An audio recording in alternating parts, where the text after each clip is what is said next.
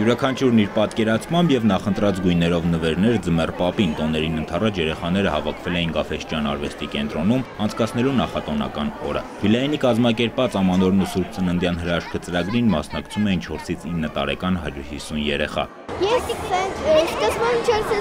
կվադրատնի բան եմ պատրաստել, որպեսզի հետո զարդարեմ։ Անպայման այս գագաթին պետք է դնել Ձմեռ պապիկին։ Երեխաներին ուղեկցում եւ օգնում էին Գեղագիտության ազգային կենտրոնի փոքր թատրոնի դերասանները։ Դեռ չեք մտածել, իմ գույներով կարող եք անել կանաչ եւ կարմիր։ Երեխաները փայտիկներով եւ տոնական զարդարանքով պատրաստում էին լուսանկարների շրջանակներ, որոնք ներկայացնում էին Ձմեռ պապին ու ստանում նվերներ։ Կրթական այս ծրագիրն իրականացնում է Բիլային ընկերությունը։ Հիանալի է, որ մանուկների համար տոնական հրաշքն ուղեկցվում է արվեստով եւ ստեղծագործությամբ։ Արվեստը մարդկանց կյանքն ավելի լավ դարձնելու կարևորագույն միջոցն է։ Ուրախ ենք, որ այս ամենի մասնակիցն ենք։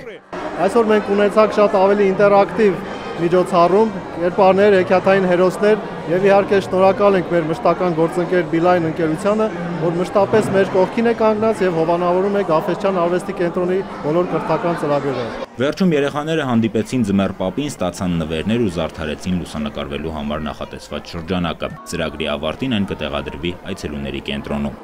Գրիգոր Ավետիսյան, Խաչատուր Եսայան, ժամը լրատվական։